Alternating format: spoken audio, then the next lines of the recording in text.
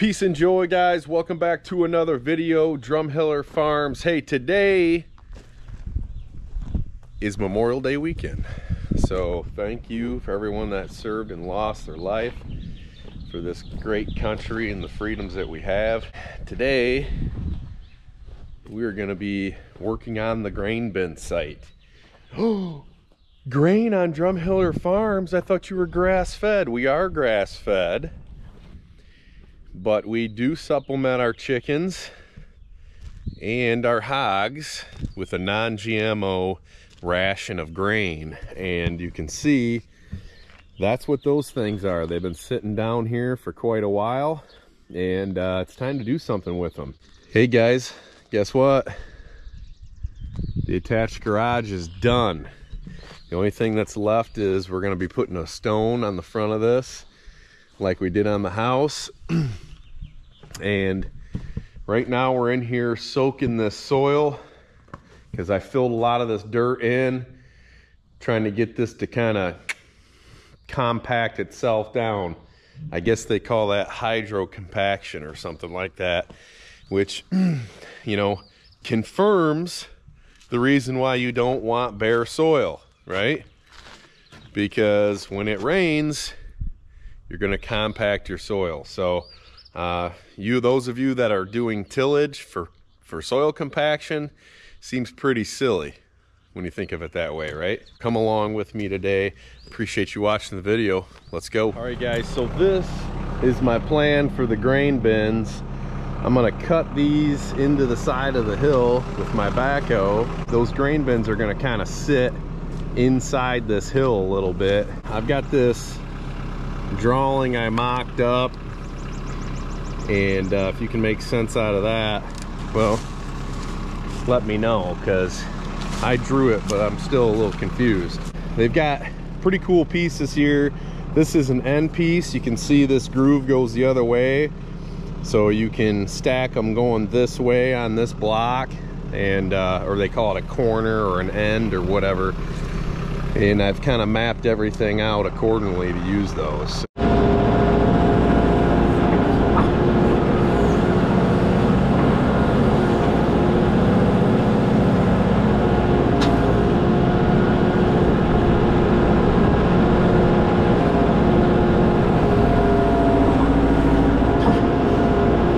Kind of got this hill dug out here. This is roughly how big the bin site is gonna be, and I'm gonna grab the skid steer, get that a little bit closer here to grade. I'm gonna pull my dump truck over here first. I'm gonna park it here, and then I'm gonna go ahead and fill that dump truck up. Have I mentioned in this video yet that I really don't know what I'm doing?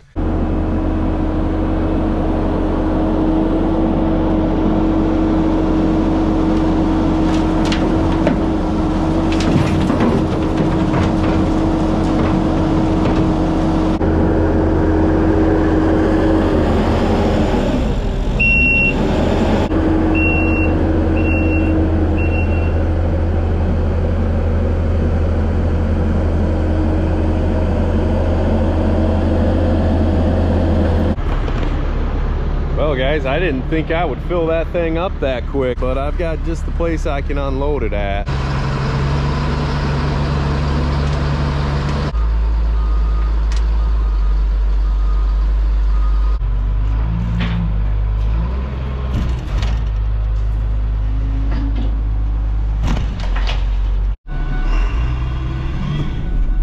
You know, when I bought this old dump truck, I had several people ask me, well, why'd you do that? Why'd you buy that dump truck? And you know, I always thought that was the stupidest question. I mean, why'd I buy a dump truck? Freaking dump loads, man. Why else? Well, I got it close here. I can tell I'm a little low in this corner over here. I really need to get a transit on it, and I don't have a transit.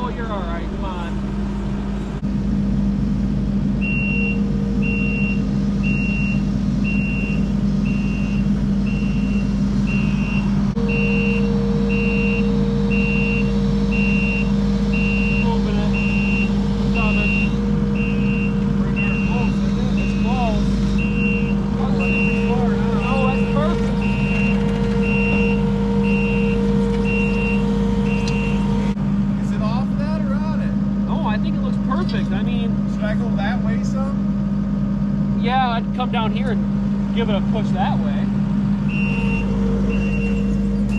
Perfectionist. You? He is. I wonder if it makes sense to put that other one up there and lock it in. The other Look at thing her. is, you wanna know what I think?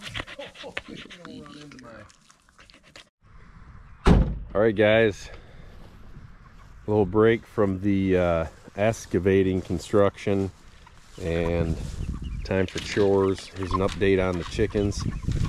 These things are looking beautiful this year. Very, very consistent. You know, last year I feel like we had a lot of big ones and small ones. These are, I mean, if you look at them, they are pretty much identical to the same size, every single one of them. Have a great year raising chickens. This is food, y'all. This is food. If we walked over that way and I showed you the farmer next door, or even the farmer over there, or the farmer over there, I don't know what he's raising, but I don't have any corn or soybeans in my refrigerator.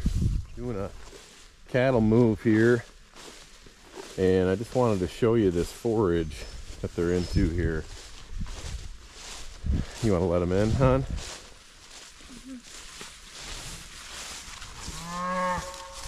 Poison ivy face. Every year, man, we can't keep from getting poison ivy around here. I don't know what it is. But look at this, guys. This field is beautiful. And when you get down in here and look, look at all the clover. And I mean, it's everywhere. It's not just right here. It's everywhere. Now, that's got to be some of the tallest white clover I've ever seen. I mean, that's 10, 12 inches tall. And this is cool soil down there. There's even a little dampness to it. And I got to tell you guys, we are dry. We are extremely dry. Look, more of it. We haven't had a rain in going on 4 weeks. And guys, it's not looking like the next couple weeks we're gonna see a rain. So to have this kind of grass, brand new calf right there, brand new. Look at that thing, spunkier than all get out. That was just born this today. Let me look. Bull. Got another bull born yesterday. I mean, look at what we're leaving behind. Gonna make a tag 3 for the year. He's the 13th calf. See that? 2003. He's the 13th calf. We're gonna put it in his right ear because it's a bull. And we're gonna do the same thing here. 3, 14. 14th calf.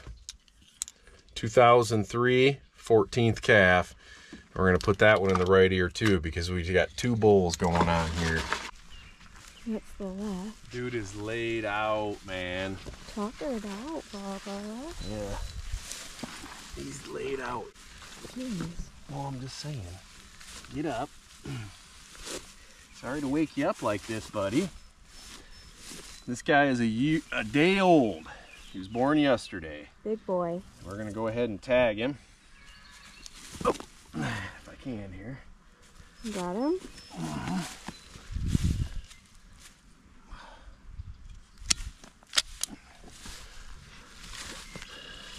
He's the 13th calf of 2003. That's why he's 313. You all right, buddy? He's a big boy. Yeah, he is. You look at your mama. Everybody moved without you. All right, this farm is piped in with Plasson Auto Waters above ground. This is the only farm that's above ground. our lease farm and our home farm all have water lines, you know, 4 foot below grade, but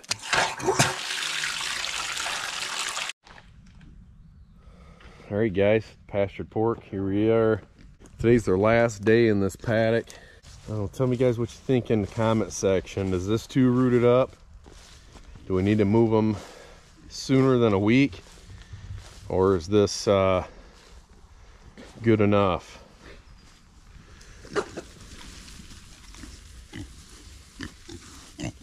Really?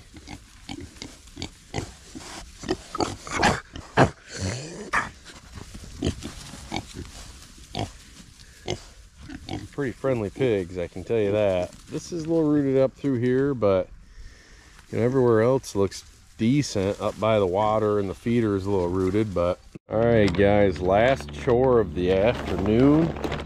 We are training our egg layers to know how to come in and out at night and in the morning. Brought them some feed. Pretty nice little hangout. If you guys want to see the build on this, you can take a look at the page. Got a 35-gallon auto water going to a Plasson. So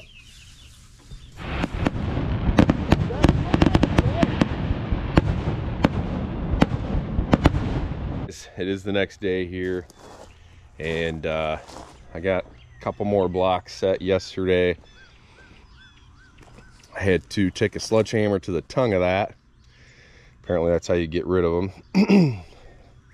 The next block's going to come out like this. This is where the first grain bin is going to sit.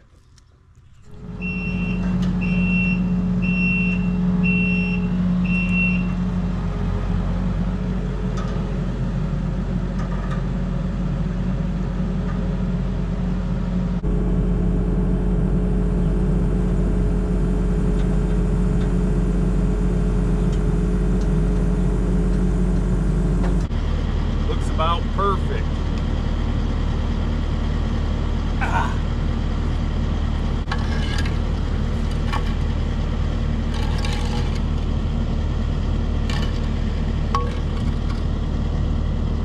Ooh, that's darn close, eh?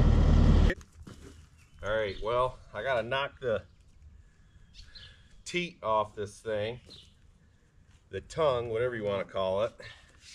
If you hit it the sledgehammer enough, comes off. That hurt.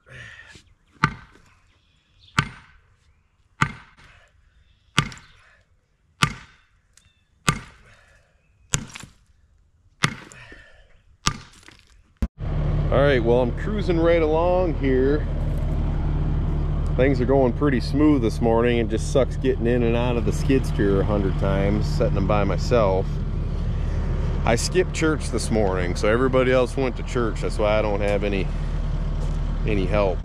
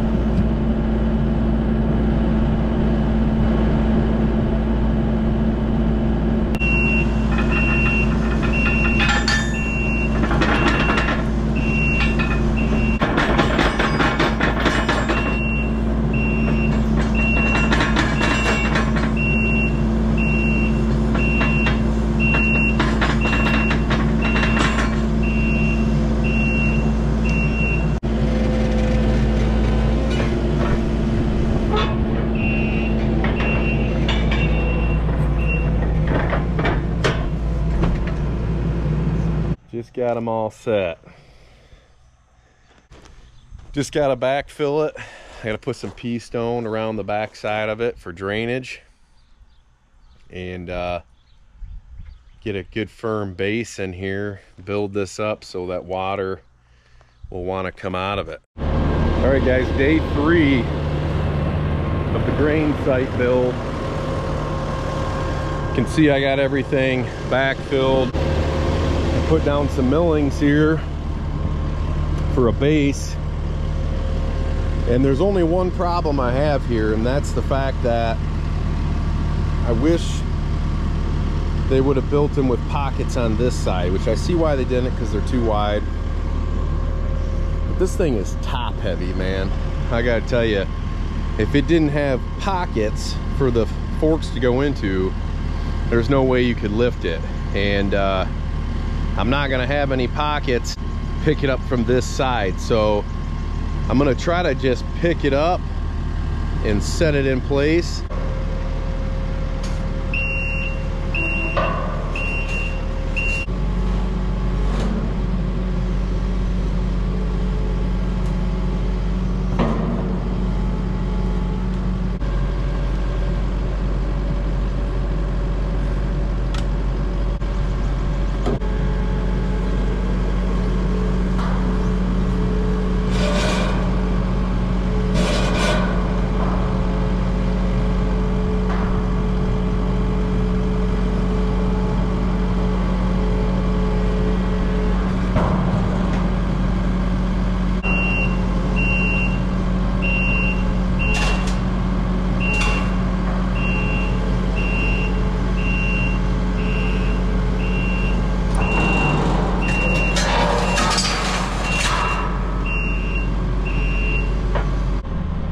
Shoot, y'all, look at that.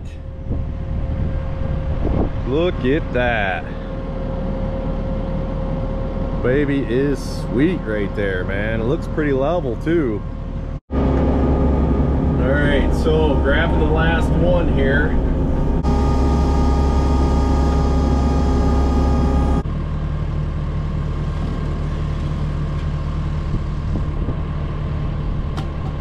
Stay out of the way.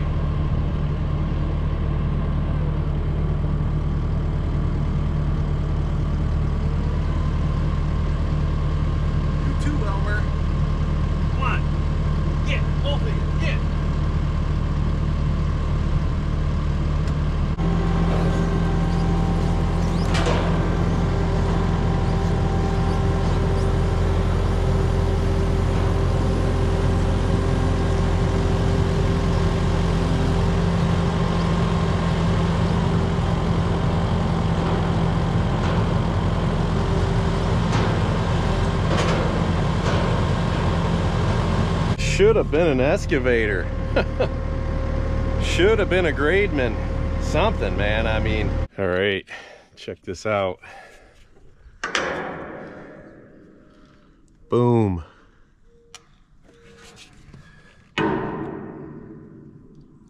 Boom. Let's go over to this next one.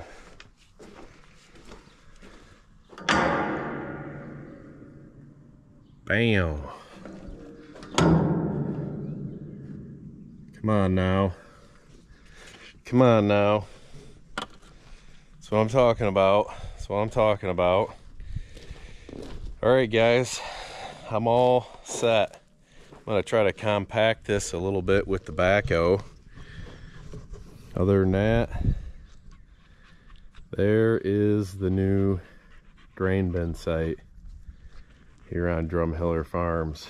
I want to get some stickers that says non-GMO hog feed, non-GMO chicken, non-GMO layer, or something of that nature. One, so nobody gets confused about what we're doing here, and also so we don't get confused on which one goes to which. So these are pretty nice little setup. This is made here by Jackson Industrial Construction. Ooh, it's loud. So you slide that open. There's a sight glass right here that is actually over there in a package. I got to install those. But put the sight glass in. We'll be able to see when we're getting low. And then there's a pulley up there that this goes. See if I can do this while holding the camera.